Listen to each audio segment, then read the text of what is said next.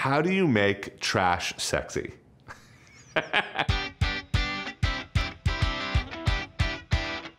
How do you make the food that everyone is so used to just putting in the garbage?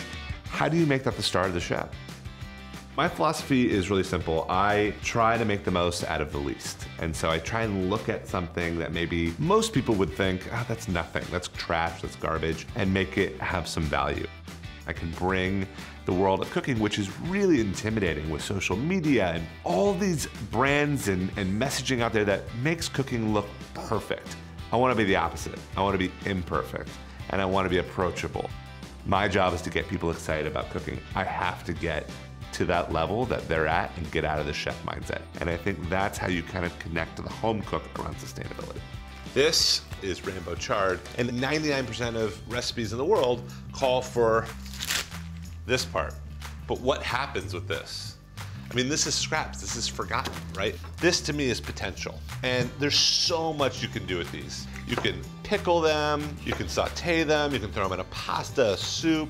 Waste-free cooking is really a lifestyle of just finding value where others don't.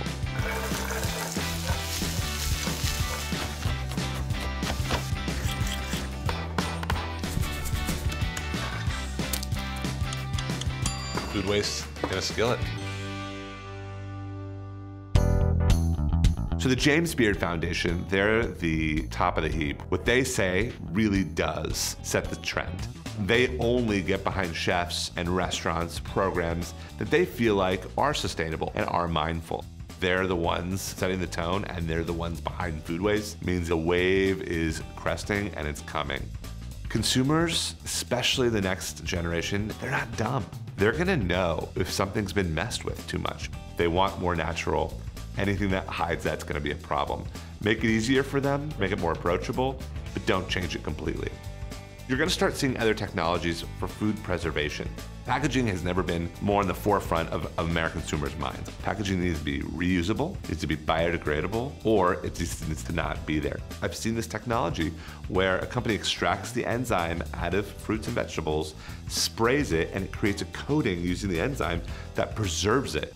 The kitchen in the future is gonna have things like bananas not going brown as fast, reusable wraps, non-plastic containers. And so all of that's gonna change. And that to me is the future of food.